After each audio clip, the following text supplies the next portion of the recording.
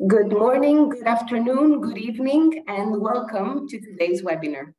My name is Laura Galanos. I am the Executive Manager of the World Stroke Academy, the education platform of the World Stroke Organization that provides stroke education to health professionals worldwide.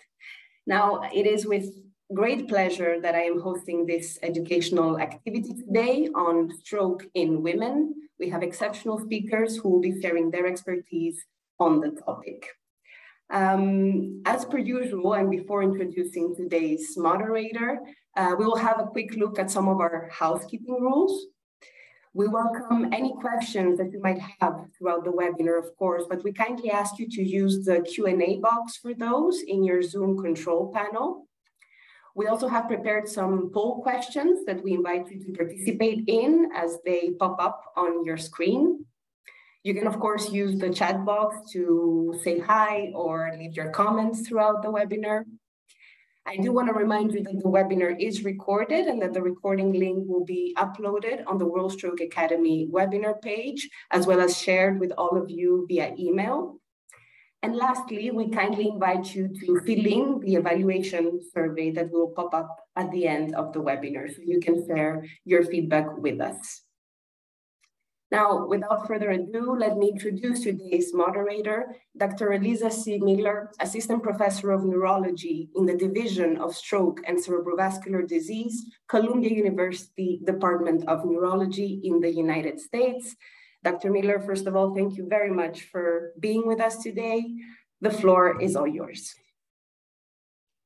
Thank you so much for that introduction. And it's really a pleasure to be here and to have the opportunity to participate and introduce these terrific speakers. So I'll just move right in and introduce our first speaker. So Dr. Maria Luisa Zede is a neurologist at the local health authority of Reggio Emilia in Italy.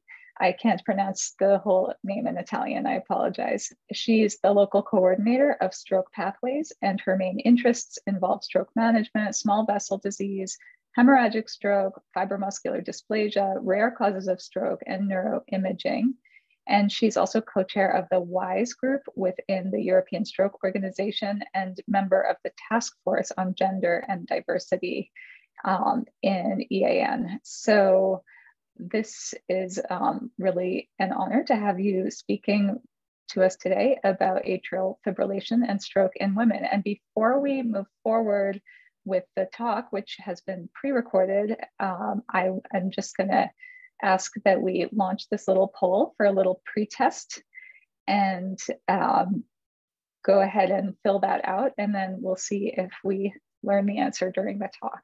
So with that, you can go ahead and start.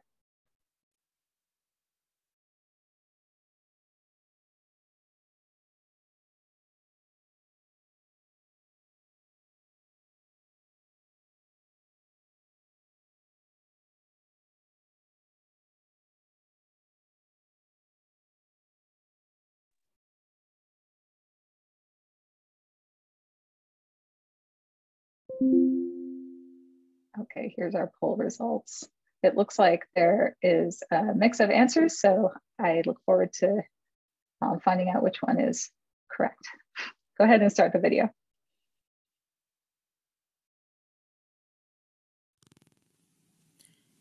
Good afternoon. First of all, I would thank you, the organizer, for the kind invitation to attend this webinar.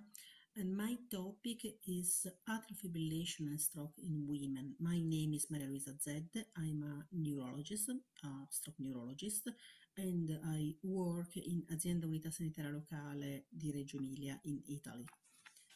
And this is my disclosures, and my main disclosure is the involvement in the topic as co-chair of ESO WISE group and member of the Task Force on Gender and Diversity of the European Academy of Neurology.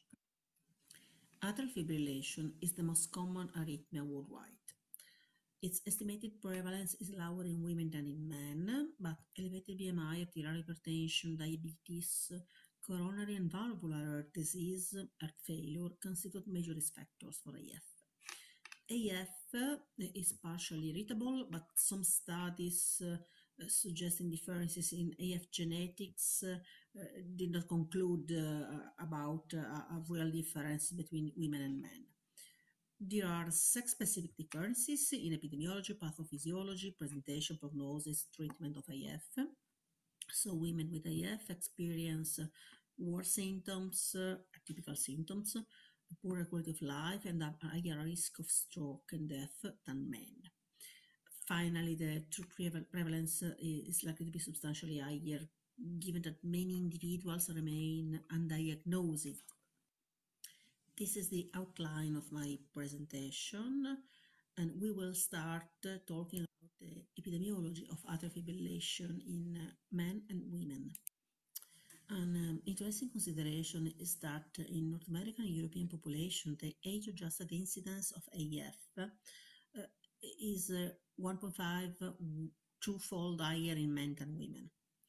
And the incidence increases disproportionately with increasing age in both women and men. So finally, the age-adjusted prevalence of AF is lower in women than in men, but because women typically live longer than men, the absolute number of women with AF are higher than the absolute number of men with AF in Medicare data in the USA. So as you can see in this picture, the overall prevalence of atrial fibrillation in different countries is equal, Portugal, for example, UK, or higher in men than women. We can conclude that male sex is not significantly associated with atrial fibrillation only after a multivariable risk score for incident AF in a population study. Over the past 50 years, the prevalence of major risk factor has changed in both women and men with atrial fibrillation. And in particular, BMI has increased significantly. And in the women's health study, the population attributable risk of AF with increased BMI was 18.5%. So BMI combined with systolic hypertension or hypertension in general confer the higher risk for AF in both sexes. And women with atrial fibrillation have a higher prevalence of hypertension and valvular disease. They have also a lower prevalence of coronary heart disease than men with AF. Let's move to pathophysiology. The number of studies investigating sex-related differences in the pathophysiology underlying atrial fibrillation are really limited. The mechanisms remain scarcely understood. Women generally have a reduced ventricular wall thickness and smaller left atria and ventricles in comparison with men. In one study of patients undergoing catheter ablation for atrial fibrillation, women require more extensive ablation of non-pulmonary vein foci than men. And this issue suggests that pattern of electrical heterogeneity is variable by sex. And whether estrogen has a direct role in the reduced incidence of AF in women compared with men remains really uncertain. Most women develop atrial fibrillation in the elderly, often after menopause. And hormone replacement therapy in postmenopausal women does not seem to be associated with the risk of incident atrial fibrillation. And female sex is also a risk factor for non-ST segment elevation myocardial infarction in individuals with AF and for heart failure with preserved ejection fraction. In this table, you can see a summary of the main sex differences in prevailing mechanisms predisposing to atrial fibrillation. For example, in men, coronary heart disease, cardiovascular risk factors, excessive sports, high BMI or metabolic disease are prevalent in comparison with women. And in women are more prevalent heart failure, hypertension, left ventricular hypertrophy, valvular disease, and also metabolic disease with increased epicardial fat and high BMI. And in men, we also have potential pro-arrhythmic mechanism that increase the prevalence of atrial fibrillation in men linked to hormonal factors, so detrimental testosterone effects on atherosclerosis, coronary artery disease, and pro-arrhythmic effect of testosterone. And in women, there are potential antiarrhythmic mechanisms reducing the prevalence before the menopause. So, for example, it is questionable, yes, but there could be beneficial estrogen effects on cardiovascular risk factor or antiarrhythmic estrogen effect on other electrical features and so on. This picture provides us a summary of the potential sex-specific differences in atrial fibrillation pathophysiological mechanisms. For example, genetic factors are not yet fully identified, but risk factors and endocrine factors are well known. So women have a high prevalence of hypertension, valvular disease, and lower prevalence of coronary artery disease. And so there are structural differences, smaller left atrial ventricles and lower ventricular wall thickness in women, more atrial fibrosis in women.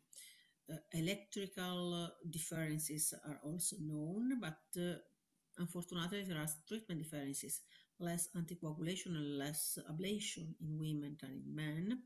And also the clinical presentation is different and the complication are slightly different between women and men.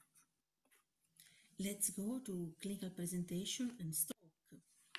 Asymptomatic atrial fibrillation was less common among women than men. And in a study of patients visiting the emergency department, women were more likely to have a longer duration of symptoms and to present with atypical symptoms, weakness, fatigue. The presence of atypical symptoms might contribute to the worse outcomes seen in women. The symptoms might delay diagnosis and management of atrial fibrillation. The first presentation of individuals with fibrillation can be with stroke or with cardiomyopathy. Female sex is a recognized independent risk factor for atrial fibrillation-related stroke and systemic thromboembolism, accounting for 1 point in the CHA2DS2-VASc score. Several observational studies demonstrated the association between female sex and risk of atrial fibrillation-related stroke and thromboembolism. For example, Framingham Earth study has a ratio of 1.92. Female sex was associated with multivariable adjusted increased risk of stroke in patients with atrial fibrillation not receiving oral anticoagulant therapy. And the relationship between female sex and stroke might be variable between population and age groups, where the female sex confers an additional risk in women age less than 65 years without any other risk factors is really unclear. Also about mechanism of increased stroke risk in women, there are anatomical and structural factors, as previously seen. Social factors, older age and social isolation, depression, hormonal causes, and atypical symptoms which are responsible for late diagnosis. There are treatment issues with less compliance, reduction of the rate of double and triple antithrombotic therapy, less time in therapeutic range with anti-vitamin K inhibitor, and so there are comorbidities, for example, heart failure, heart valve disease. So in the balance between thrombotic risk and bleeding risk, we have to consider all these factors, but we have also to consider that all these factors are not really different than the same factor in men. Another issue is stroke severity. Do women with IF experience more severe strokes? An answer to this question is provided by data from the Austrian Stroke Unit Registry. So we can see in this figure that women with AF don't only have an increased risk of stroke when compared with men, but also experience more severe stroke than men. And there are also gender-specific differences for risk of disability and death in AF-related stroke. So you can see in this study the distribution of modified Rankin scale scores in the study population, and a larger percentage of women suffered disabling and fatal stroke than men. Let's go to the treatment and prognosis of AF-related stroke.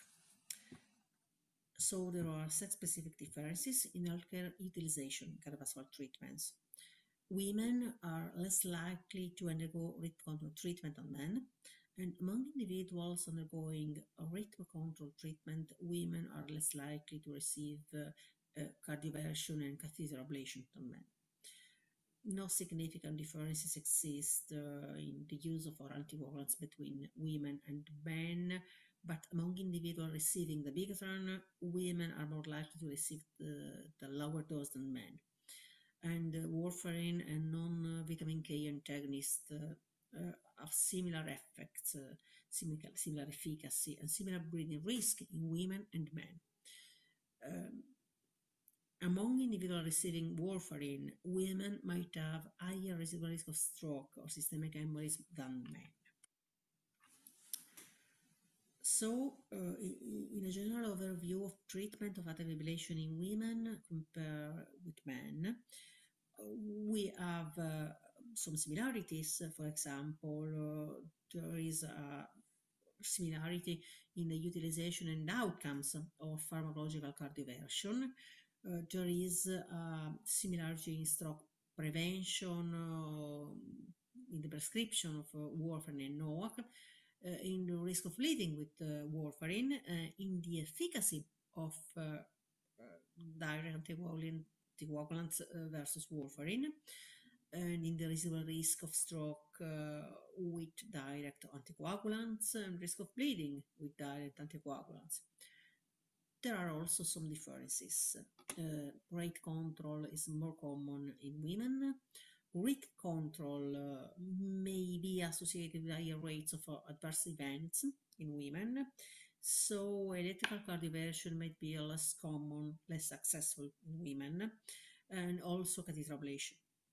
Time in therapeutic range may be lower in women treated with warfarin. Residual risk of stroke with warfarin is higher in women than in men.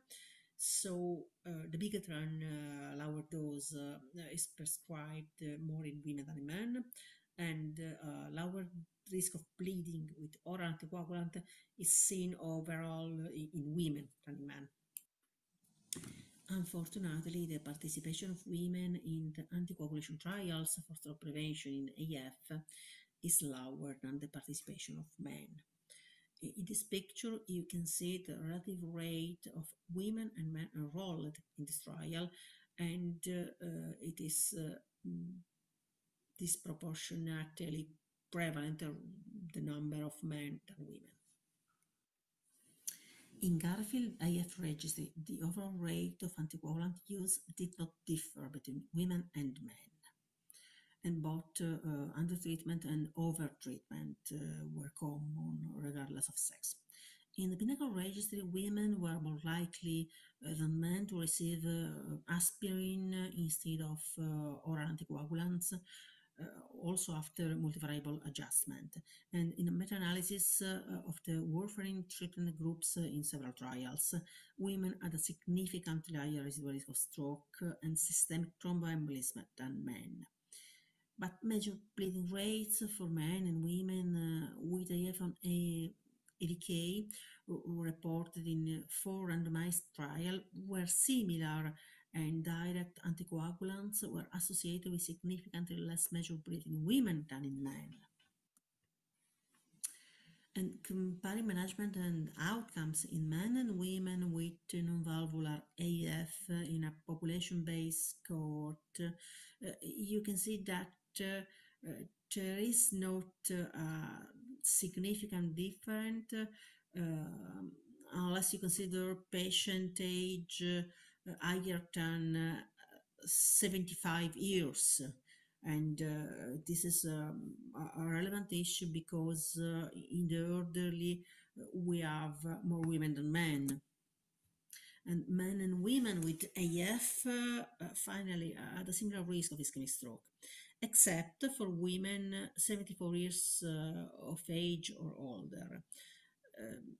This subgroup had a higher risk of stroke, and these findings support using a similar anticoagulation strategy for prevention of stroke in men and women with a similar number of risk factors. And female risk is also an independent risk factor for stroke for systemic hemolymph event. In patient for atrial fibrillation, treat using edoxaban. Women had higher baseline endogenous factor 10 activated activity in comparison with men. So women are potentially increased risk of thrombosis. But treatment with an higher dose edoxaban regimen caused a greater reduction of this activity in women than men. So finally, the result is a similar intensity of achieved anticoagulation. And the higher dose edoxaban regimen reduced the risk of several bleeding outcomes to a greater extent in women. So finally, in comparison with men, women with newly diagnosed atrial fibrillation were older, with higher CHAPA scores and higher comorbidity burden than men. But despite these factors, women were less likely to receive oral anticoagulation to reduce the risk of stroke, including also direct oral anticoagulants. And women, in comparison with men, had higher risk of ischemic stroke and hospitalization, but lower risk of intracranial bleeding. So the conclusion is really easy. Anticoagulate women as much as men. Mortality is the last issue in prognostic evaluation. So the investigator from the Framingham Heart Study established that AF was associated with increased mortality in women than in men. And multiple longitudinal studies evaluating the interaction between sex and AF-related risk of death did not provide conclusive results. So meta-analysis of 19 studies, but were disease-based samples, showed increased risk of all-cause mortality in women compared with men, but the biased population doesn't allow to consider this result as final. And at the end of my talk, I have a few take-home. Women in general have a lower age-adjusted incidence and prevalence of AF than men. But given the greater longevity of women, the absolute number of men and women with AF is similar. Prevalence of major risk factor is different by sex. Women have higher prevalence of arterial hypertension and valvular disease and lower prevalence of coronary heart disease than men.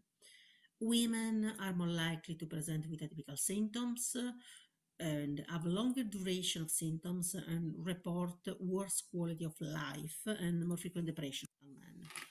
Female sex is a risk factor for AF-related stroke, thromboembolism, myocardial infarction, and mortality, but it has not been associated with incident heart failure or dementia. An increased thrombotic risk in women is really multifactorial. It involves hormonal changes after menopause, structural, endocrine, lifestyle, social factors, and women benefit from anticoagulant treatment, and the bleeding risk is really similar to men. Women should therefore receive equivalent treatment to men based on the validated criteria for anticoagulant therapy. And at the end, women are not represented equally in the large randomized studies, and sex-related information in many fields is still lacking. So thank you for your attention.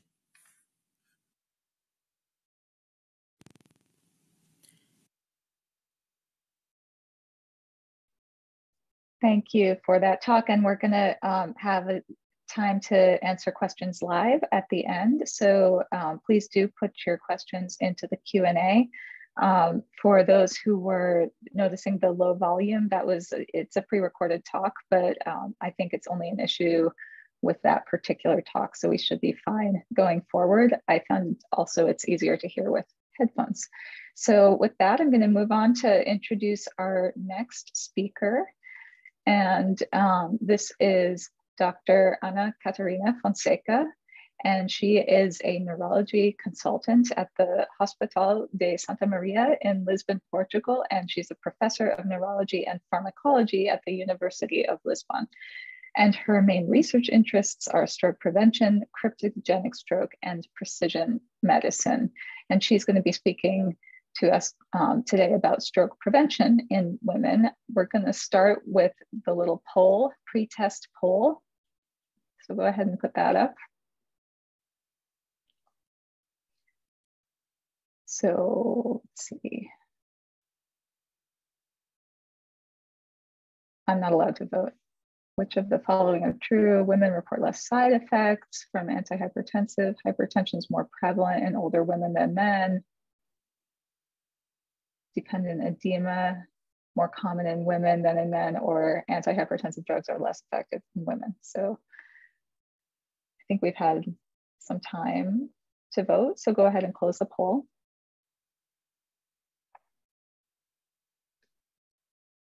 And let's see. So most people think hypertension is more prevalent in older women than in men. Well, we'll find out. So go ahead and start the talk and put your questions in the Q&A.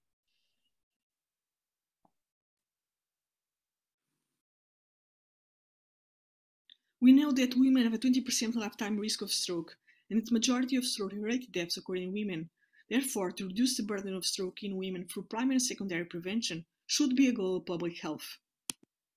There are two main level strategies that can be used to achieve prevention. Individual level strategies, which are the ones that I'm going mainly to address in this talk, and population level strategies. Individual level strategies are primarily used by healthcare providers and target those with the highest level of a relative risk. Individual level strategies for stroke prevention are mainly based in two components to control. When thinking about vascular risk factors in women, we have to be aware that previous reviews and guidelines. So first of all, we need to know what are stroke risk factors in women. This can be broadly divided in three main groups. Those that are women specific, and they include things like pregnancy, preeclampsia, gestational diabetes, oral contraceptive use, or postmenopausal hormonal use. Risk factors are stronger or more prevalent in women, that include migraine with aura, atrial fibrillation, diabetes, or hypertension, and stroke risk factors that have a similar prevalence to men, but an unknown impact. That includes physical inactivity, age, prior cardiovascular disease, diet, smoking, obesity, or a metabolic syndrome. It's important to have an idea that most of the guidelines that are currently used to guide primary prevention of stroke in women have indeed a very low quality of evidence. This is mainly because most of the data that was used to develop specific evidence-based guidelines for primary stroke prevention in women were derived from coronary artery disease studies, in which stroke was a secondary outcome. And also, it's also important to have an idea that women were underrepresented in stroke prevention trials cohorts. So what do we know regarding women-specific risk factors? We currently know that adverse pregnancy outcomes defined like hypertensive disorders. There's data indicating that preeclampsia doubles the risk of stroke in later life.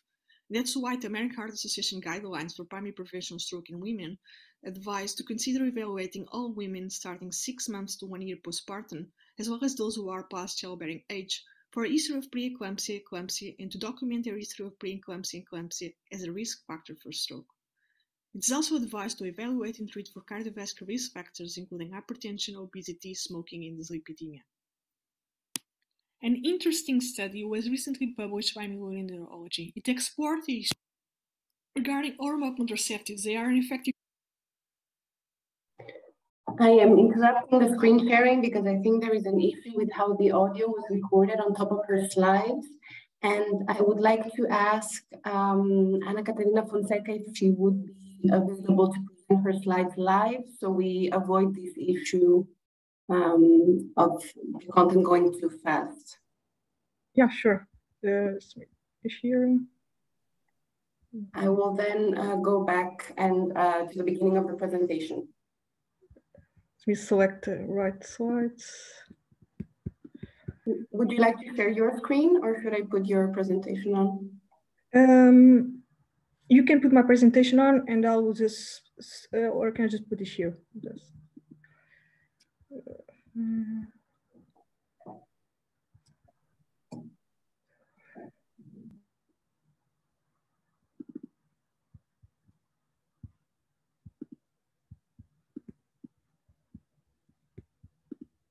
Okay. Perfect, we can see it. Thank you very much. Thanks. So, we know that women have a 20% lifetime risk of stroke, and the majority of stroke-related deaths occur in women. Therefore, to reduce the burden of stroke in women through primary and secondary prevention should be a goal of public health. There are two main level strategies that can be used to achieve prevention. Individual level strategies, which are the ones that I'm going mainly to address in this talk, and population level strategies. Individual level strategies are primarily used by healthcare providers and target those with the highest level of the relative risk. Sorry.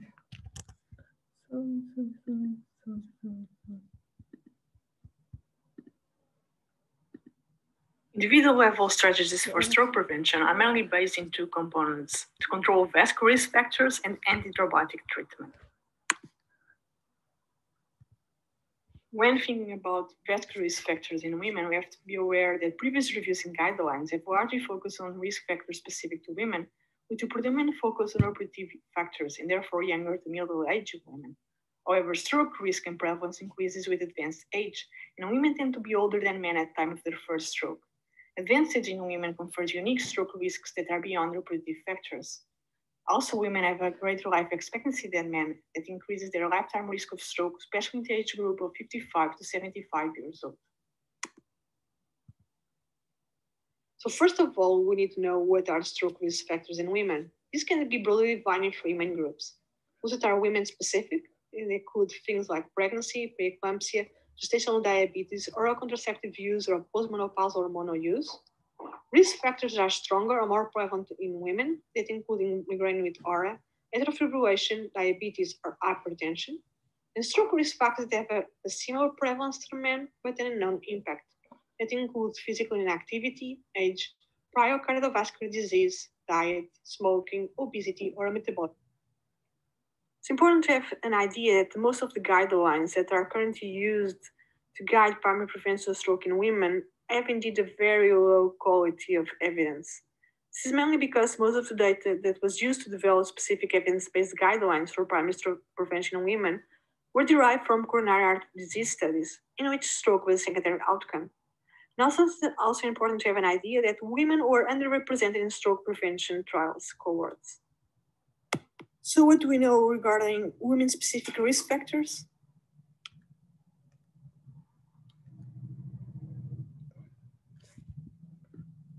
There's data indicating that preeclampsia doubles the risk of stroke in later life. That's why the American Heart Association guidelines for primary prevention of stroke in women advise to consider evaluating all women starting 6 months to 1 year postpartum, as well as those who are past childbearing age, for a history of preeclampsia, eclampsia, and to document their history of preeclampsia, eclampsia as a risk factor for stroke. It's also advised to evaluate and treat for cardiovascular risk factors, including hypertension, obesity,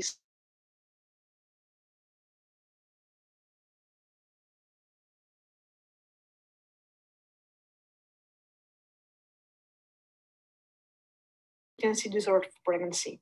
They analyzed data from the California teacher study, a prospective cohort study, and they explored the relationship of prior hypertensive disorder of pregnancy and later stroke and the interaction of this association with aspirin and statin use.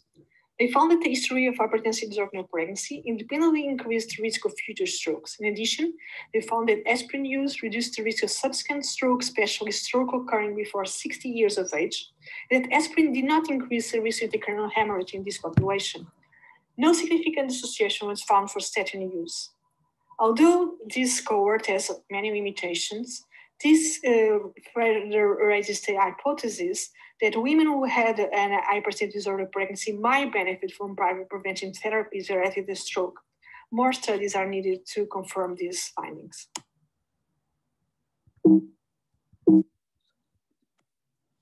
Regarding oral contraceptives, they are an effective form of birth control. However, they should be used with caution. The American Heart Association guidelines for primary prevention of stroke in women indicate that oral contraceptives may be harmful in women with additional risk factors, like cigarette smoking or prior thromboembolic events. Among oral contraceptive users, aggressive therapy of stroke risk factors may be reasonable. And routine screening for thromboembolic mutations before initiation of hormonal contraception is not useful.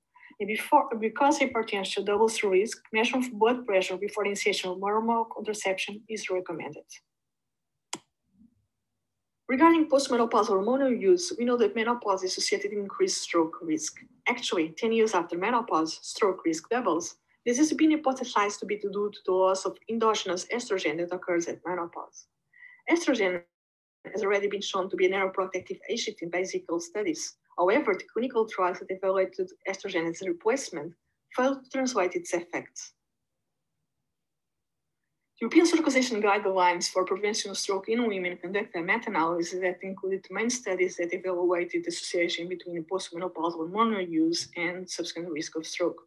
Overall, they found that postmenopausal hormonal use was not associated with decreased risk of stroke in these patients, contrary to what has been shown in basic clinical studies. Actually, the landmark trial of estrogen replacement, the Women's Health Initiative study, found that women randomized to combine estrogen with progestin had increased the risk of ischemic stroke. This trial followed women for an average time of 7.1 years, and found that the risk of stroke was increased by 33% for women in the estrogen treatment group. On similar lines to last trial, that included patients with the average year of 7 to 1 years that received oral estradiol or placebo over a mean of 2 years, showed that women in the estrogen therapy group had a higher risk of fatal stroke. There's been some criticism of these clinical trials as they have not been able to reproduce the data that we had from basic studies. This spotted timing, dose, and mode of administration of hormonal therapy may be critical for its efficacy and outcome. Taking into account the data that we currently have, the guidelines state that hormonal therapy should not be used for primary prevention of stroke in postmenopausal women. And it also in that in postmenopausal women is suggested against the use of hormonal replacement therapy to reduce the risk of ischemic stroke. And what about risk factors are stronger or prevalent in women than in men? These include migraine or hypertension and atrial fibrillation. Regarding migraine with R, because there is an association between higher migraine frequency and stroke risk, the American Heart Association guidelines for primary prevention of stroke in women state that treatments to reduce migraine frequency might be reasonable, although evidence is lacking. And also, because of increased stroke risks in women with migraine headaches with aura and smoking, it is reasonably strongly recommended smoking cessation in women with migraine headaches with aura. Regarding hypertension, it is the most common modifier risk factor for stroke in both women and men. It has the highest population attributable risk, and women compared to men may have a higher risk of first stroke with hypertension. Therefore, early and sustained treatment of hypertension is critical. Postmenopausal women are more likely to experience a non-dipping nighttime blood pressure pattern, and therefore women might derive more benefits from blood pressure control using ambulatory blood pressure measurement as opposed to conventional blood pressure monitoring.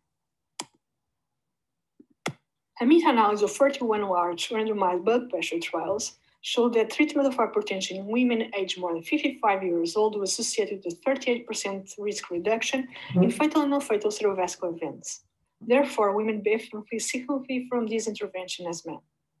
Regarding what type of drugs that should be used to control hypertension, what study shows that the type of medication used to lower the blood pressure may be less relevant than the achievement of target blood pressure goals, The only drugs that probably should not be used as first-line agents are alpha-1 antagonists. Currently, there's no evidence that there are differences in the response to blood pressure medications between genders. However, in large-scale reviews that examined the efficacy of antidepressant drugs, there was no mention that sex-specific efficacy endpoints were evaluated. In order to have efficacy, the drugs should be taken according to what they were prescribed. Therefore, it's very important to ensure medication adherence. And one of the factors that decreases adherence to medication is the presence of side effects. We know that side effects tend to be more frequent in women than in men regarding antihypertensive drugs. Therefore, side effects are diuretic-induced disturbance of electrolyte concentration, angiotensin-converting enzyme inhibitor-induced cough, and calcium channel blocker-related dependent edema are more prevalent in women than in men. What we should do is actively ask the patient for these side effects, and if they are intolerable, then medication should be changed for the class of antihypertensive drugs. There are specific drugs that can be used in pregnancy. The ones that are related to the renin-angiotensin and aldosterone axis are contraindicated because they are teratogenic. Include ACE inhibitors, the angiotensin receptor blockers, and renin inhibitors. Regarding blood pressure levels to achieve in secondary prevention, there are no specific mentions to gender differences, and therefore the overall recommendation also applies to women. It is stated in the guideline that in people with previous ischemic stroke or TIA, we suggest aiming for a blood pressure target of less than 130 or 80 millimeters of mercury to reduce risk of ischemic stroke. The recommendations regarding diabetes management for prevention of stroke are currently similar for both women and men. Same applies regarding to values of glycated hemoglobin that should be achieved for secondary stroke prevention. There are no specific mentions to gender differences. However, there appear to be some sex-specific effects of pharmacotherapy for diabetes. Namely, glucagon-like 1 peptide 1 receptor agonists have better glycemic control among men than women. However, women showed more weight loss. Thiazolidines appear to have better glycemic reduction in obese women, whereas non-obese men responded better with sulfonylureas.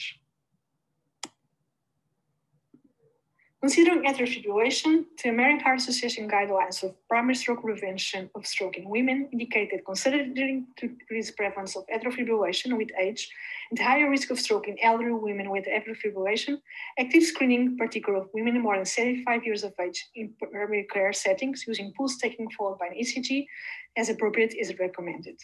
Also, that oral anticoagulation in women aged less than 65 years old with atrial fibrillation alone, this means no other risk factors, women with SADS2 equal to 0 or SADS2 VASC equal to 1 is not recommended.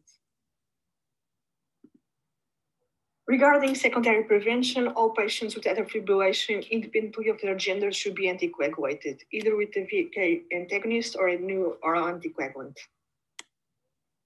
Primary prevention measures regarding dyslipidemia are similar in women and men. There is no indication for primary prevention for women between 40 to 65 years of age if they are at low risk. And we should bear in mind that pregnant women or women intending to get pregnant in the next 1 to 2 months should not take statins. Regarding secondary prevention, there are also no gender-specific mentions. And this is stated in the European Stroke Organization guideline that in people with ischemic stroke or TIA, it's recommended for an LDL cholesterol level less than 70 milligrams per deciliter. And also that in people with ischemic stroke or TIA, it's recommended to use a statin to reduce the risk of ischemic stroke. It's really important that both men and women receive right therapy. In a study that was conducted by the American College of Cardiology, they went to analyze current use of statins. All patients had some kind of indication to use a statin either for primary or secondary prevention. What was found was important gender differences. They found that women, although they had the same indication to use a statin than men, were less likely to ever been prescribed a statin. They also found that women had a higher probability of refusing the treatment. This was because they had a higher probability of believing that the medication could be harmful. And actually, women had a higher probability of discontinuing or stopping the medication because women reported a higher amount of adverse events, namely muscle pain. And what about the risk factors that have a similar prevalence in women and men? What do we know regarding obesity, metabolic syndrome, and lifestyle factors? Well, in the Human Health Study, a healthy lifestyle profile was defined as never smoking, alcohol consumption between 4 and 10.5 drinks per week, exercise more than 4 times per week, BMI less than 22, and a diet high in several fiber, folate, omega-3 fatty acids with a high ratio of polyunsaturated to saturated fat and low in trans fat and glycemic load. And what was shown was that women with high score in this scale had a 55 lower risk of stroke than women with the lowest score. Therefore, the guidelines recommend that all women, regardless of risk, should be counseled on lifestyle recommendations like smoking cessation, heart healthy eating patterns, regular physical activity, and weight management. This is an important point because we usually tend to think about mainly pharmacological measures to achieve primary or secondary prevention. But non-pharmacological measures are also very important. You know what about using aspirin for primary stroke prevention in women? Well, the American Heart Association guidelines for primary prevention of stroke in women that were published in 2013 stated aspirin therapy with a dose between 75 and 355 milligrams per day is reasonable in women with diabetes unless contraindicated. And if high-risk women, this means a one with a 10-year prediabetes cardiovascular risk superior to 10 as an indication for aspirin, but is intolerant of aspirin therapy, clopidogrel should be substituted. They also state that aspirin therapy can be useful in women more than 65 years of age if blood pressure is controlled and the benefit of ischemic stroke and myocardial infarction is likely to outweigh the risk of gastrointestinal bleeding and more. However, the data that we have regarding antiplatelet treatment for primary prevention of cardiovascular disease has evolved over the last years. And some of the randomized clinical trials that were published more recently did not replicate these findings. These clinical trials include the RIF trial and the SEND trial. In the RIF trial, that included the use of a dose of 100 milligrams of aspirin for primary prevention, did not show a significant effect of aspirin. Indeed, the event rate was much lower than expected, which was probably reflective of contemporary risk management strategies, like more tight control of blood pressure and use of statins. So it probably made the study more representative of a low risk population. And the role of aspirin in primary prevention among patients at moderate risks could not therefore be addressed in these randomized clinical trials. Nevertheless, findings with respect to aspirin effects are consistent with those observed in the previous published role. In sub-analysis regarding gender that was done in the RIVE trial, women did not benefit from aspirin for primary prevention. Regarding secondary stroke prevention and antiplatelet treatment, there is no gender-specific mentions. Therefore, in the European Stroke Association guidelines stated that in people with previous ischemic stroke RTA, it's recommended long-term use of antiplatelet therapy to reduce the risk of recurrent stroke. Finally, I would like to recall the role that education has to achieve prevention. It's really important to empower the patient, to let him know what are his own specific risks of having a stroke, what he can do to control the vascular risk factors. And this campaign should be repeated from time to time. It's really important also to have campaigns that are related and aimed to women directly, like this one that was done by the World Stroke Organization. You know, what are the take-home messages I'd like you to take? Well, that primary prevention is an essential component in the fight to reduce the burden of stroke in women. But you really need to monitor risk factors, either in the primary or secondary stroke prevention setting. It's also really very important to promote healthy lifestyles. And in the future, it will really be important to have studies that report data separately for men and women certified by age when examining sex difference in disease rates.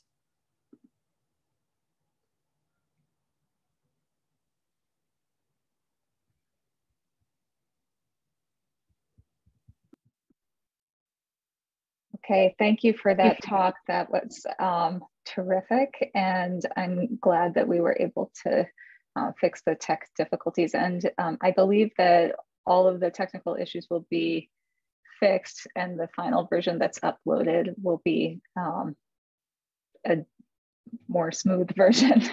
So with that, I'm going to move to our last speaker. This is Professor Anita Arsovska, and she's going to be talking to us about stroke in pregnancy and in the postpartum period, which is, of course, something I'm very interested in.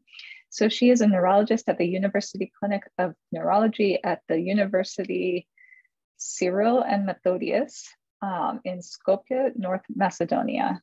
And her interests involve stroke management, neuroscinology, neuroimaging, and she's the Associate Commissioning Editor of the World Stroke Academy. So let's do our pre-test poll. And what do we think is the strongest risk factor for stroke in pregnancy and puerperium? And so go ahead and make your choices. Give you just a few seconds. This is not high stakes. All right, go ahead, you can close the poll. Let's see. Everyone thinks it's preeclampsia. Well, that's what I think too, but we'll see what she says. And go ahead and start the video.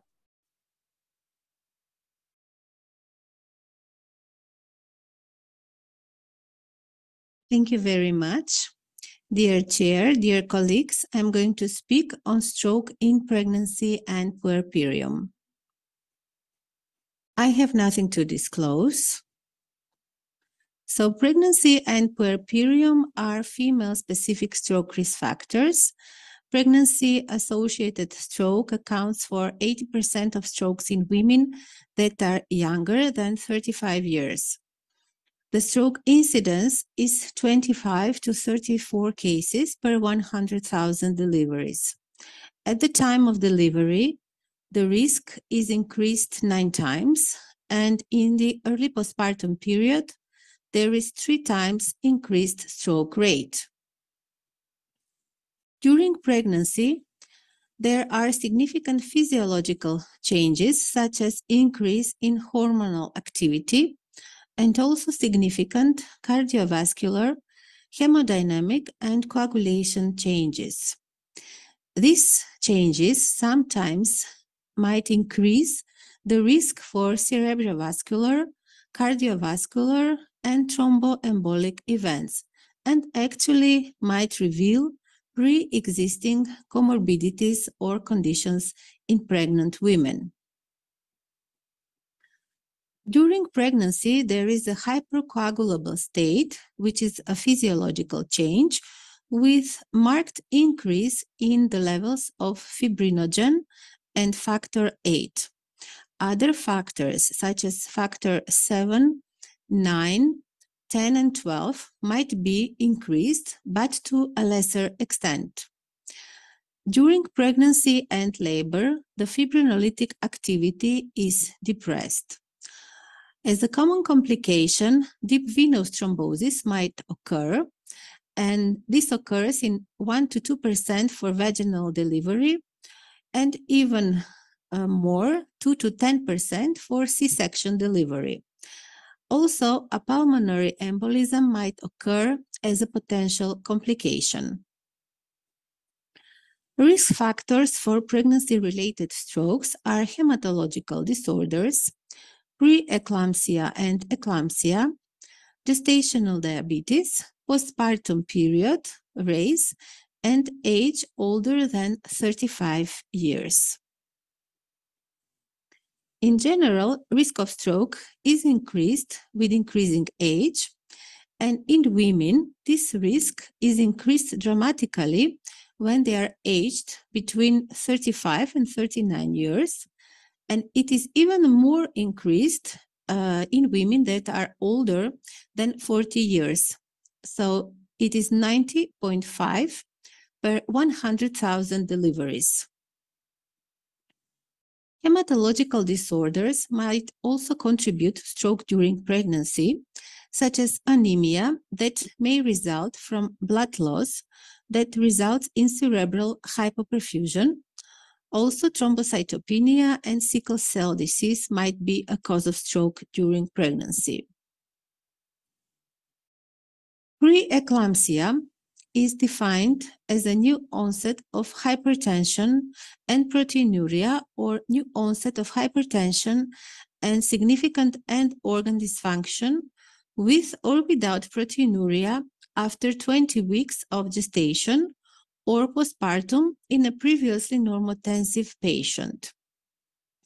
Increased risk is associated with first pregnancy, advanced maternal age, Black heritage, and past diabetes and hypertension. Preeclampsia occurs in 5 to 7% of all pregnancies, and in 1 out of 200 women who have preeclampsia, the blood pressure becomes high enough to have seizures, and this condition is called eclampsia. Both are the strongest risk factor for stroke. They account for 24 to 48% of the cases, and the risk is potentiated by genitourinary tract infection, hypertension, prothrombotic states, and coagulopathies. It is recommended that women with chronic hypertension or history of pregnancy-related hypertension take low-dose aspirin from week 12 of gestation until delivery. Hypertension should be controlled with methyldopa, labetalol, and nifedipine. It is absolutely forbidden to use atenolol, ACE inhibitors, and angiotensin receptors blockers because they have teratogenic effect. We should also consider screening women with preeclampsia 6 months to 1 year postpartum and document preeclampsia as a stroke risk factors. We should also evaluate and treat other stroke risk factors such as hypertension, obesity, smoking, and dyslipidemia. Gestational diabetes is also a risk factor for stroke. It is basically the inability to process carbohydrates during pregnancy. So all pregnant women should be screened for gestational diabetes. In many cases, the blood glucose levels return back to normal after delivery. The guidelines from the American Diabetes Association recommend lifestyle behavior change in women with gestational diabetes, and insulin is the preferred medication for treating hyperglycemia in gestational diabetes mellitus. It is forbidden to use metformin and glyburide because they both cross the placenta to the fetus and also have teratogenic effects. Other oral and non-insulin injectable glucose-lowering medications lack long-term safety data. During the first 6 to 8 weeks after delivery, the risk of developing thromboembolic disease is increased. These complications result from injuries during delivery. There is greater risk after a cesarean section than after a vaginal delivery. Data have shown that there is extremely high relative risk due to the decrease in blood volume or due to rapid changes in hormonal status or because of hemodynamic, coagulative, or vessel wall changes. Also, women who have delivered preterm babies or small for gestational age babies, they have higher rates of cerebrovascular events. The risk is increased in women with prior stroke, but the absolute risk depends on the presence of other vascular risk factors. The diagnosis of stroke in pregnancy and puerperium should be done promptly, and the preferred first-line imaging modality in pregnancy is MRI, although it carries some potential hazards such as theoretical biological damage, tissue heating, and potential damage to the fetal ear. It was shown that there is no harmful short or long-term effects on fetus at Tesla less than 1.5. But sometimes MRI is not available and CT scan is the most appropriate tool for rapid diagnosis. It was shown that the fetal radiation dose in non-contrast CT is 5% of naturally occurring background radiation dose during a full-term pregnancy. It is 0.5 to 1.0 milligray. It was also shown that the fetal radiation dose less than 0.1 gray is not associated with increased risk of adverse effects. The fetal exposure is below regulatory limits with use of standard shielding of 0.5 millimeter lead equivalent. It is also possible to use CT angiography or CT perfusion if necessary, and it was shown that no mutagenic or teratogenic effects in human pregnancies were seen after administration of iodinated contrast. There is still a theoretical risk of fetal thyroid suppression, so this needs to be evaluated after delivery. And the American College of Radiology recommends that iodinated contrast is used in pregnant women only when no alternative test is available. It is also possible to use contrast MRI with gadolinium chelate, but it traverses the placenta and may accumulate in the amniotic cavity, with contrast medium cycling through the fetal, gastrointestinal, and genitourinary tract. 0.01% of the gadolinium dose remains present in the fetus after 4 hours, and only traces can be seen after 24 hours. But again, the American College of Radiology recommends that gadolinium-based agents are used with extreme caution and informed consent. This year, the European Stroke Organization published the guidelines on stroke in women with special attention on management of menopause, pregnancy, and postpartum. So related to this lecture, the questions are whether IVT and mechanical thrombectomy could be used in pregnant women and also in women during the postpartum period. So there is no specific recommendation.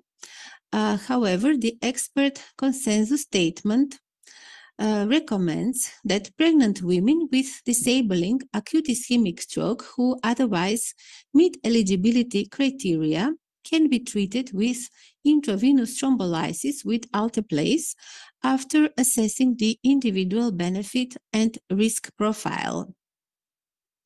The same is for mechanical thrombectomy. So again, there is no specific recommendation. However, the expert consensus statement says that pregnant women with disabling acute ischemic stroke who otherwise meet eligibility criteria can be treated with mechanical thrombectomy, and that mechanical thrombectomy alone should be preferred over IVT or bridging therapy.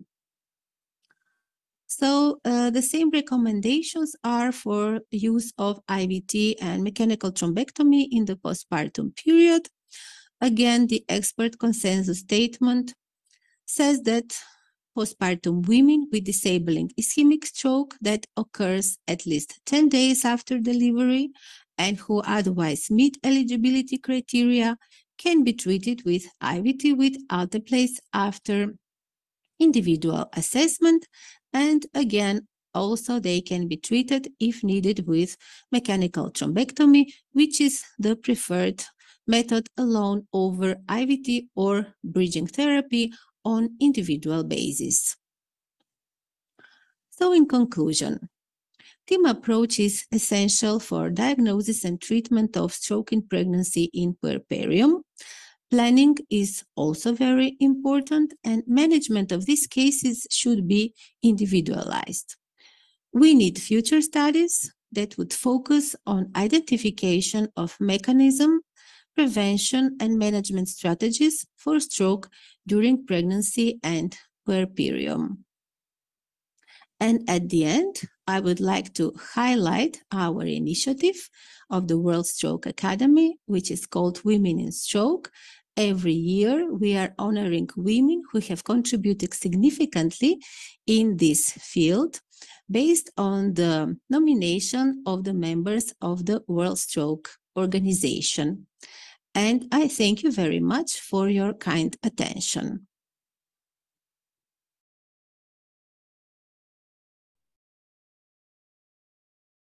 Thanks so much for that terrific talk. Much appreciated. And I'm sure that we have some questions. We have been answering questions in the chat. Someone asked a question about imaging. Is it all right if I go ahead and take this question regarding the last talk? Absolutely. Okay, so this issue of radiation, this is important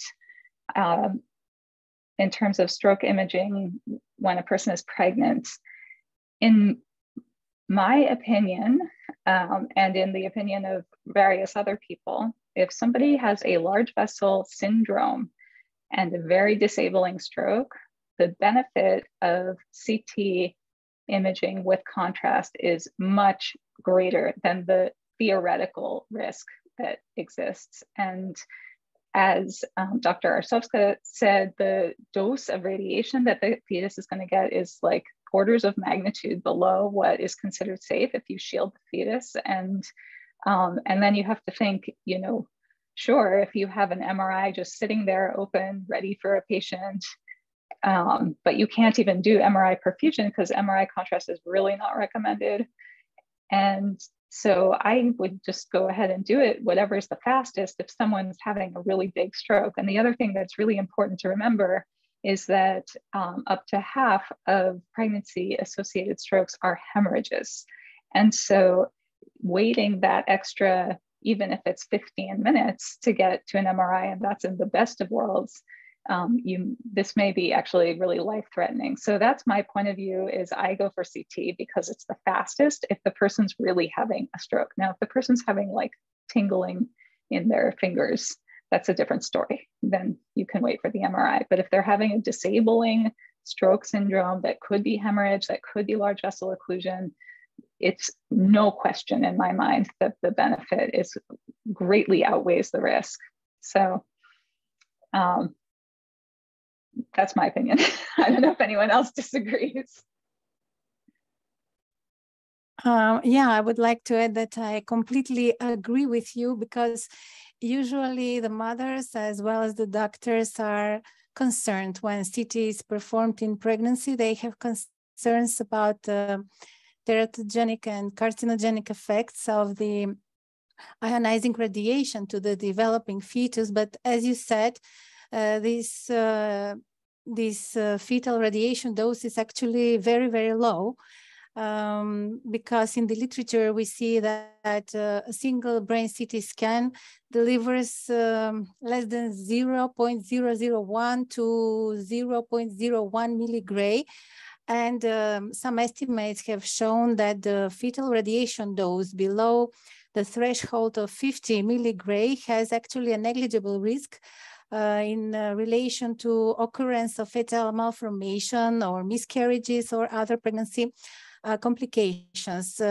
We have to also bear in mind that beside the radiation dose, the gestational age of the fetus is also very important. So basically, in the first trimester, the probability of development of some malformation or even miscarriages is higher than in the second or the third trimester.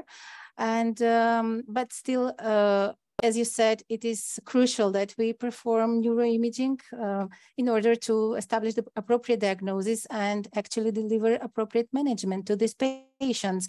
And also there is also some concerns when performing CT scans with contrast during the postpartum period, because there are issues with breastfeeding of the babies. So basically, also, it was seen that actually only 1% of the contrast is delivered actually, and from this actually, the percentage that goes into the milk is very, very low, but still some experts would recommend that the mother pauses with breastfeeding, for example, 12 to 24 hours after the contrast injection, so they would breastfeed the baby without concerns. Yeah, I actually don't even recommend that they interrupt breastfeeding. But Yeah. there's, there are plenty of data to show that it's perfectly safe, and it sort of depends on the situation. There are situations, maybe if a very premature baby, that would be a different situation. But people are very scared, and then it's a big deal to interrupt breastfeeding. It's not so easy to breastfeed. So especially if you've just had a stroke, and there are a lot of issues related to that. I think we need to be more proactive about providing the standard care to our pregnant and postpartum patients and in particular with disabling stroke, because it's not good for a fetus to have a dead mother or a disabled permanently mother. That is definitely, it's not just about the mom, it's also about the baby. It's not healthy to have, if that could have been avoided. So that's my point of view. I feel that maternal health should always be prioritized, particularly when you're talking about a disabling or fatal disease. So with that, unfortunately, I have to go to another meeting. We did run over a little bit, but the questions that have not been answered will be answered in writing and posted on the webinar. And I'm also going to let Laura take over for me if any of the speakers want to stay a few minutes and answer some more, because there were a lot of really great questions in the chat. And I just want to thank everybody for your terrific talks. It was very educational for me, and I really appreciated the opportunity to participate in this. So thanks again. Thank you so much. Indeed, great presentations and great questions were raised. Once again, we truly apologize for the technical issues that have occurred and for the sound quality of the talks. But as said, this will be fixed in the recording, and you will have access to all of the slides that were presented today. Now, on the occasion of International Women's Day at the World Stroke Academy, we wanted to celebrate the achievements and the careers of women in stroke, and therefore we would like to share some additional resources on this topic. We interviewed some outstanding women, and we also asked them to contribute with short case studies, e-learning modules, as well as podcasts featuring female patients. So all those resources are available here for you. If you scan the QR code, it will lead you to our World Stroke Academy page. I want to thank our moderator once again, our speakers for being with us today. We will capture all of the unanswered questions and make sure to address those in writing, so you will have access to all of these resources. In the meanwhile, make sure to follow us on Twitter, on LinkedIn for any upcoming educational activities, and we will see you in the next webinar. Thank you very much, everyone.